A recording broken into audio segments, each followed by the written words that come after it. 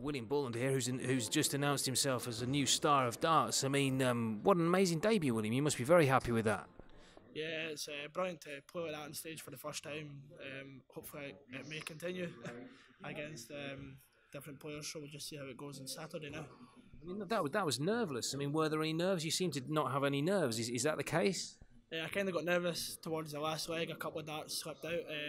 To be fair, Conan missed a lot of doubles, and then I kind of just snapped up at the right times. But I'm just glad that I got the win under my belt. So where have you come from then, William? I mean, this is your debut. I mean, so how long have you been playing for then? I've been playing for maybe about 6 years. This is the first year I've kind of took the BDO tour very seriously. I've been doing the British side of the BDO tour, and I've been doing more of the PDC development tour. So that's where I've got my experience kind of from. So. Okay, I mean, how many matches did you have to win to actually qualify then, William? Oh, I can't remember. I think it was maybe 5, 6.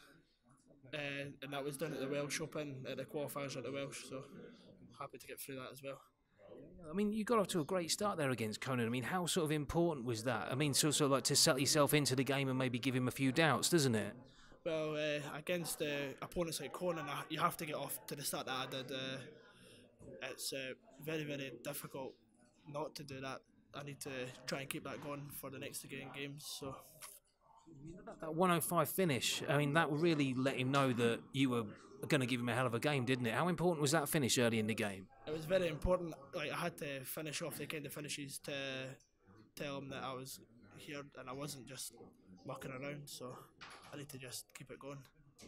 How far do you think you can go then, William? Well, you're in it to win it, I suppose, so hopefully I can go on and win it, but at the end of the day, I'm just getting experience on the stage, and long may it continue. I've got nothing to lose, so.